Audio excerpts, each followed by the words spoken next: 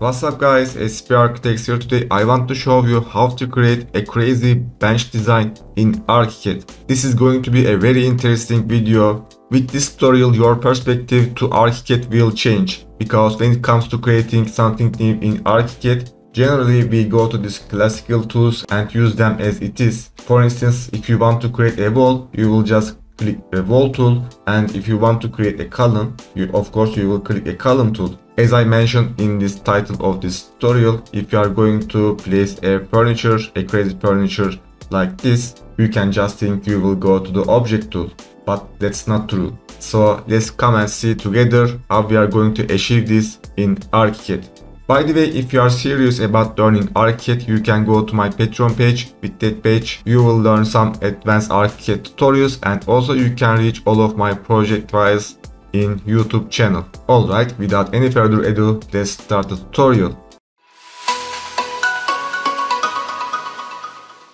Alright, here we are in Archicad, and at the very first I've changed my unit system from the options, project preferences, and from working units I've changed the unit system from millimeter to centimeter, because I like working with centimeter. Now after that, we need a section for creating a chair, a furniture system like this.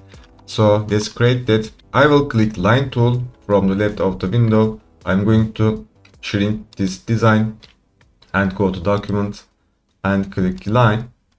And now first I will make my borders. First I'm going to draw the seating part. This part is going to be 50 centimeters and 45 centimeters and same. And we will create a back for the chair. It's going to be something like this, maybe 65. And we need a thickness for this. It's going to be 20 centimeters or 15 centimeters. And we will close the shape. You can trim your lines with Ctrl key from your keyboard. If you hit Ctrl, you can cut your lines like this. And once we have done this, we are going to use the spline tool. Let's go to spline and let's start from the bottom, maybe from here. And I will create a spline for all of the borders. Maybe to here. It's not important where I click, because we can fix it later. Just like this. Now to fix it, we click this spline and we will see these editing points. For instance, if you click somewhere here, you can add point with this icon, and after that you can move that node like this.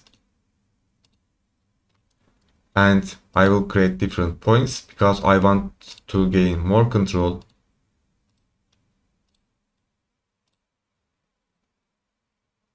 To get a morphed and amorphed shape.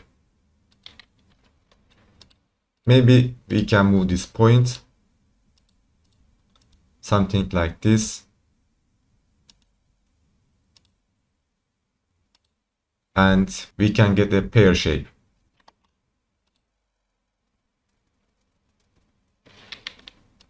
Let's create another point here,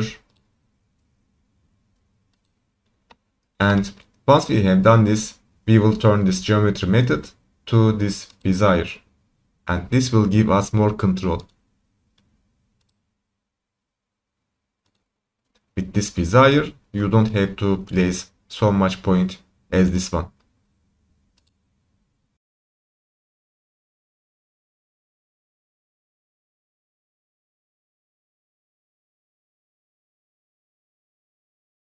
In the end, we will get something like this. To see it better, we will change its color, maybe 1. And after that, we can get rid of this border line.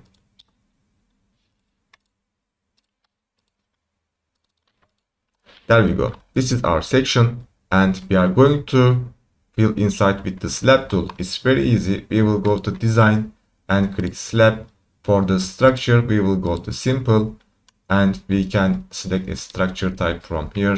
It's concrete right now, it's not important. Maybe you can use a timber because this is going to be a furniture, so it's going to be clever using the timber structure. Now it's going to be maybe timber floor, and hit the space and place inside the space, fill inside the space tool, and that's it. Now if we go to window, 3D window, we will see something like this.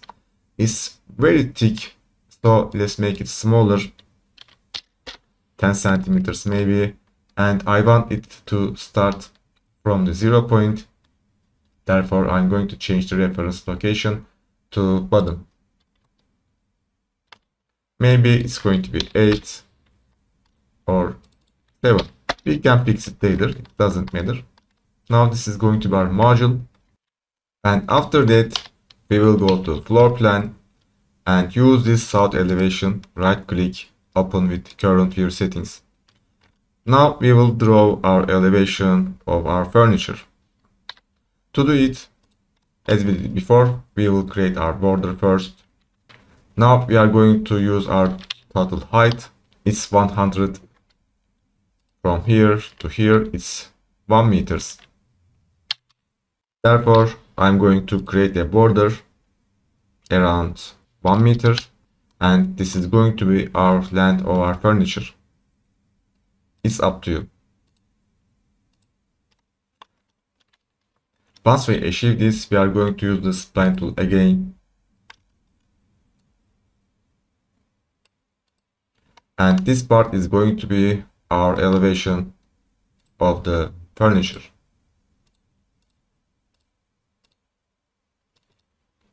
Maybe something like this, or you can make more spline, more wavy. There we go. Now if we go to floor plan, we can select the slab and go to file, go to save selection from the libraries and objects as curtain wall panel. Maybe the name is curtain wall panel 1. Let's leave it as is. And now we are ready to create our curtain wall tool.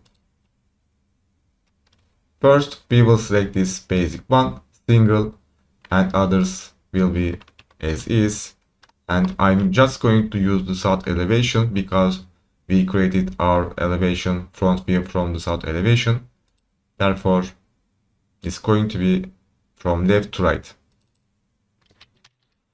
Now we can select our curtain wall, and from the main scheme we will just get rid of the system and we will create ours. For the first stage I'm going to change the A, so that means columns. We will select this best division, and I want this be placed every 15 centimeters. And for this deleted panel, this is not going to be a deleted panel, it's going to be a main panel. If we go to main panel, and under the main panel we can change this main panel type and geometry. Let's click that and use custom panel. As you can see, it was automatically selected our curtain wall panel 1. And we have some other settings here: panel offset, panel thickness, top direction. Now I'm not going to change them because I want to see the solution first. I want to see the final looking first. Therefore I'm going to use them as is: panel thickness and panel offset. Let's click OK and see what we have. By the way, we have borders. Let's select that border. We will go to frame, click boundary, and click invisible. Make this 0. Hit F3 and look at what we have. As you can see, our direction is wrong. Let's rotate this. panel, direction 90. It's not working well, so we need to fix it from here. If we rotate this slab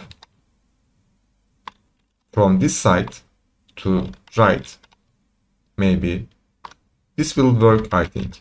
So to do it, I will just right click, convert selection to morph.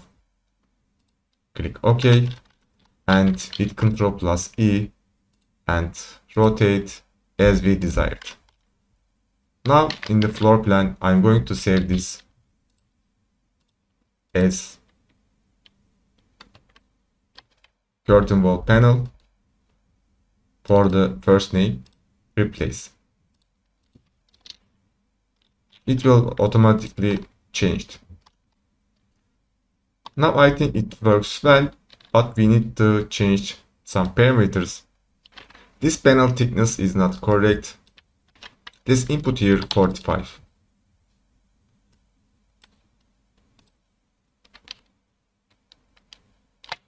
Here we are talking. We need to fix the total height. So to do it, we will go to south elevation. As you can see, it's too much. Click edit and right click this scheme grid. We will click this border and offset to our line.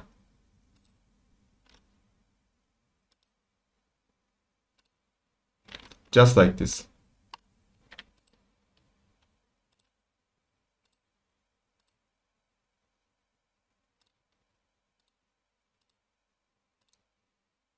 For this part, we will make this manually, but it's not too hard. First, we add our points and we bend them. Well, if you don't want to do this manually, I have another options. Let's hit delete. We will go to curtain wall and this time, instead of using this single, we will use this boundary. Hit the space and click. And we will make the same settings, disable all of them, and let's select the main panel, change it from here, disable borders,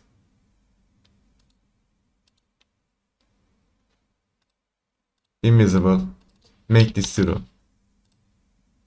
Alright, this step is very important. Now we are going to adjust some parameters. We will go to scheme once again and we are going to create hole. To do it, we will click this plus and this is going to be empty panel, but this is going to be our main panel, but they're united. We need to divide them. To do it, we will click this middle line and this line will be division, but it's still one part because they are connected from the end to the beginning. To fix it, we will click the end line and we will place another division. Now we can select them separately. This part B will be deleted panel and this part our main panel. But we want our main panel thickness maybe 5 centimeters, but opening will be 4 centimeters. Let's click OK and look at what we have.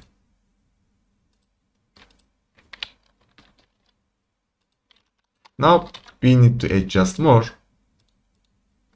This is number of division. Let's change it to fixed size. Now we are talking, but the thickness is not wide enough.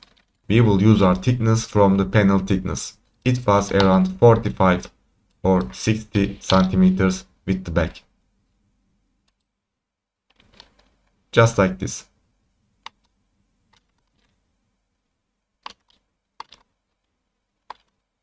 We can change the parameters, of course. maybe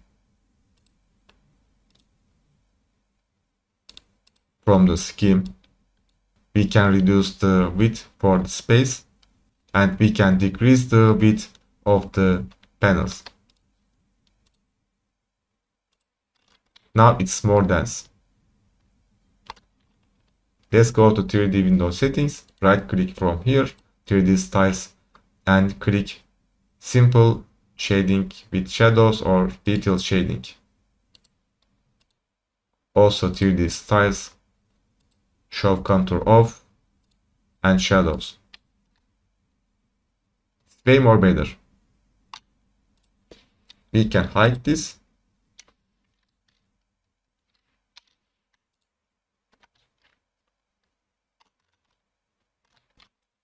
And in the final, we will get this.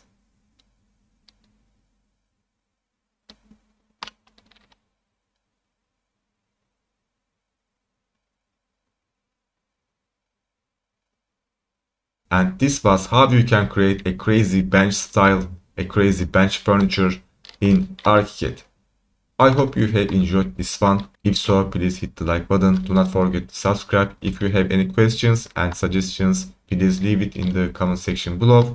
If you want to see more tutorials like this, you can hit the ring the bell button. And if you are serious about learning Archicad, you can go to my Patreon page. From there, I will be waiting for you. Alright, thank you for watching. Until next time, have a nice day. Bye.